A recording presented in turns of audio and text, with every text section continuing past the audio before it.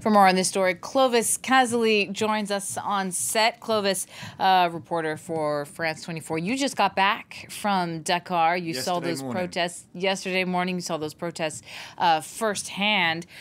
This Constitutional Council decision, is it a victory for the opposition? Well, clearly, those demonstrators you saw on the streets, on the footage we showed, were saying we won the election on due date, that's February 25th. But behind the scenes, when we were speaking with opposition leaders, they were telling us, we know it's not feasible. There's too little time before February 25th. What's important is the date of April 2nd. April 2nd is when Macky Sall's term finishes. And now the Constitutional Council is saying, you can't stay in office after that date. You have to leave. And that's the key date, really.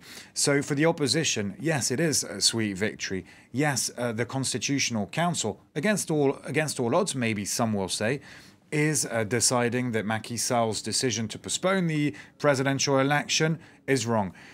When you ask Macky Sall's side about this postponement, he says, we didn't postpone it. It's the National Assembly with the help of the PDS opposition party. It's all very technical, but at the end of the day, it was President Macky Sall who believed there were too many irregularities, too many accusations of corruption. Basically, the situation would not allow for the presidential election to take place on due date because the results would be contested. Those demonstrations that turned violent, remember a few months ago, people died on the streets of Dakar and across the country in these demonstrations. The pictures you're seeing now, we filmed them on the streets of Dakar, on those same streets, in that area, in the side streets around Place de la Nation Square. One man got killed, died from a bullet. And those clashes was extremely violent. You can see on those pictures angry youths setting tires on fire, setting up little roadblocks. But there were also not just angry youths, also, for instance, a civil servant, retired, who we met and who explained very clearly the situation. Let's take a listen. Ce que nous réclamons simplement, c'est que what we are demanding is simple, to be able to go out to the polls on the due date as stated in the Constitution of Senegal. Nothing more, nothing less. We are here on the streets to defend our people and our nation's best interest. That's it. We also believe that our right to demonstrate is written in our Constitution, so we came out today so we can be heard.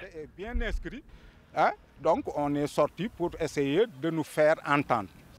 So Macky Sall's decision to postpone these elections came from a mistrust of the electoral process, at least the way that it is right now, if I understand correctly. Is he under pressure now that this decision has been made? Well, he is, and he was until the last few weeks, the last few days, when the international community was putting pressure on him. France, the European Union, saying you need to call elections as quickly as possible. The US going even further, saying you have to allow people to take to the streets. That's what democracy is all about.